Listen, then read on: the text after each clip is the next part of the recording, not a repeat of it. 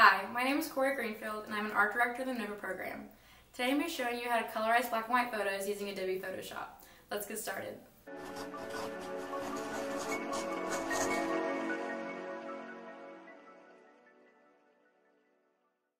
first thing you're going to do is find a photo that matches the same lighting of the skin tones in your photo.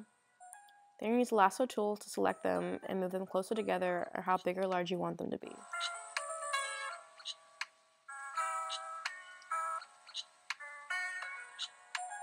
Now we're going to create a color palette for the skin using the eyedropper tool to select different shades in the skin. Make sure you choose the sample size of 5x5 to get the average color of the area. Choose the lightest color of the skin and then a new layer. Use the brush tool to paint a little sample anywhere you like. Then you're going to repeat this choosing midtones and the darkest tones of the skin, putting all the color samples in one layer. Now we're going to create a gradient map. Click on the background layer, then choose Gradient Map from the adjustment icon. The gradient will be made from the colors in the palette. Click on the gradient and more options will pop up. Make sure the gradient is selected and not the mask or won't do anything. On the right side is the highlights and the left side is the lowlights. Click on the box on the right and then click the color and select the lightest color in your palette. Then click on the box on the left, then color, and then select your darkest palette color. To add boxes, just click below anywhere and one will appear. Then click color and select your midtones. Now you can play around and adjust the sliders until the skin looks good.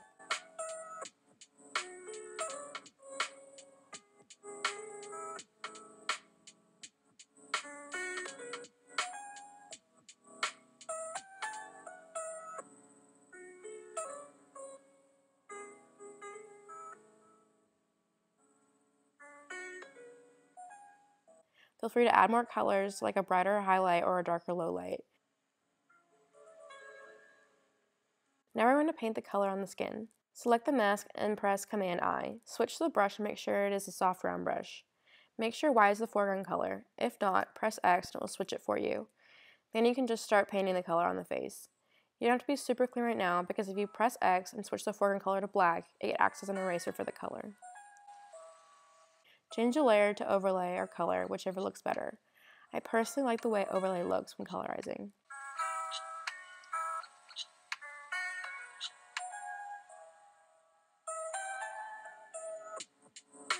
If we go back to our gradient, we can play around with the colors via hue, saturation, and brightness until we get something that we like.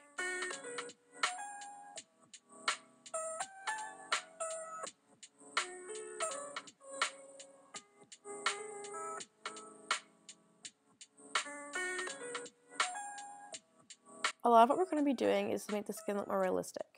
If we go into layer style and blending options, we're going to adjust the sliding bars at the bottom. If you hold Alt while moving one slide, it will make it less harsh. This creates more realistic shadows and highlights.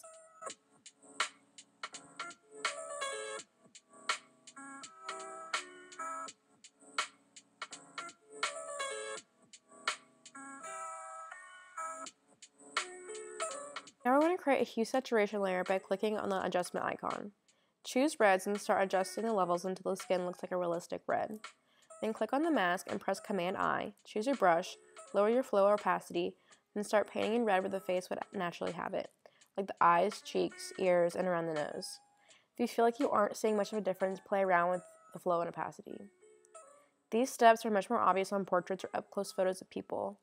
My image is not very focused on their faces, but these steps will help make it look more detailed than just choosing one skin tone and coloring it over their entire face.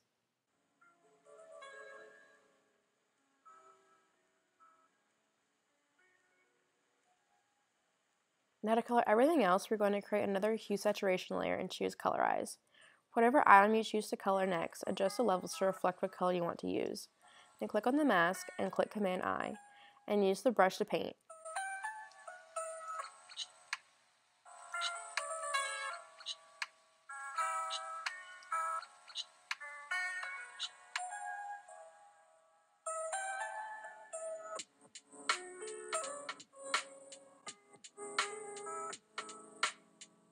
Create a different layer for each thing you're colorizing. Sometimes you can color different items to the same layer if the color is going to be similar enough.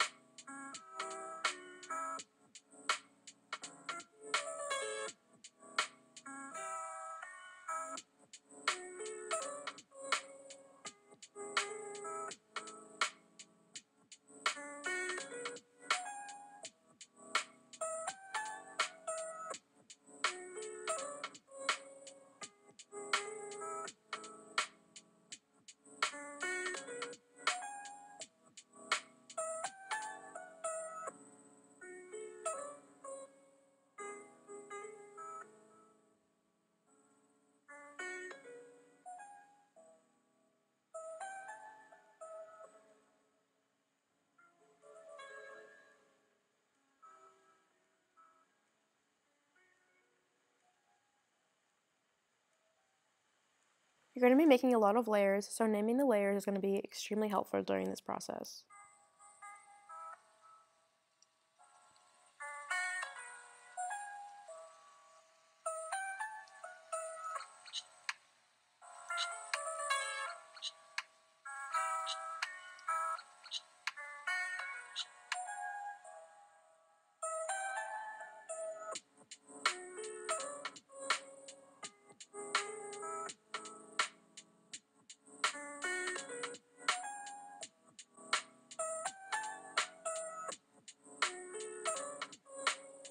Once you have the basic process down of creating hue saturation layers, everything is pretty much the same, just different colors for different items.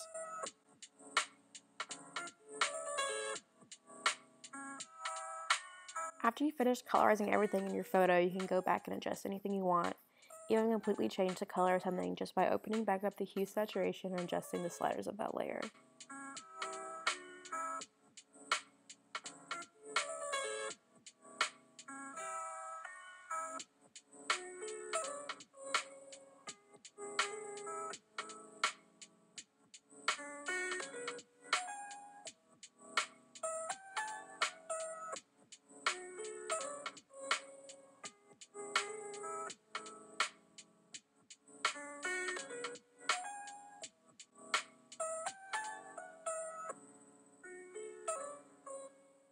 It is helpful to be cleaner when you're painting in the very beginning than being crazy messy about it. That's why I've gone back and erased some things here and there, because after everything's all layered together, you can forget what it should look like.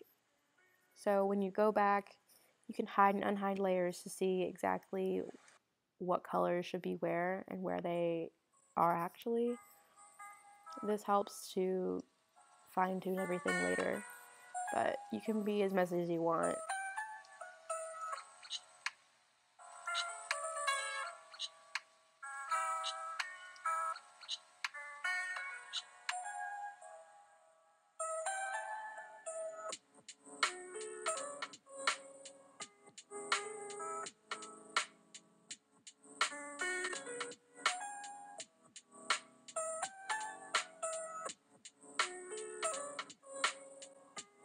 It doesn't really matter where the layers are in relation to each other because the colors overlap no matter what.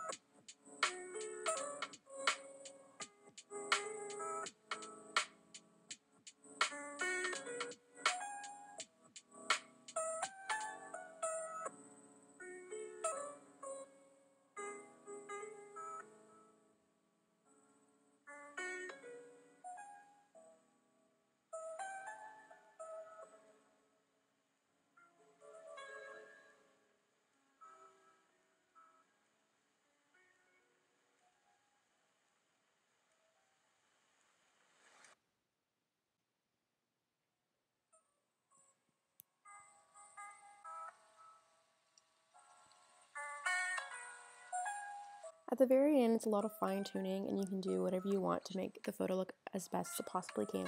I created an exposure layer to help with that process.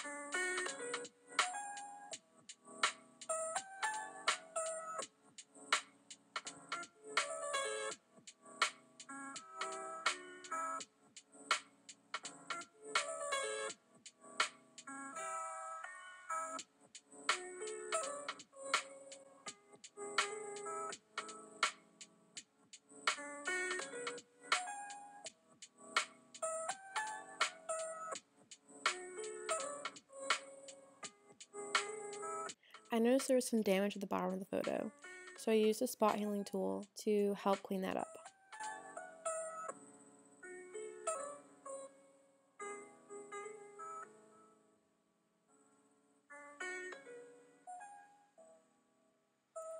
Here's my original photo, and here is the final product. I hope you enjoyed watching this tutorial on how to colorize black and white photos using Adobe Photoshop. Thanks for watching.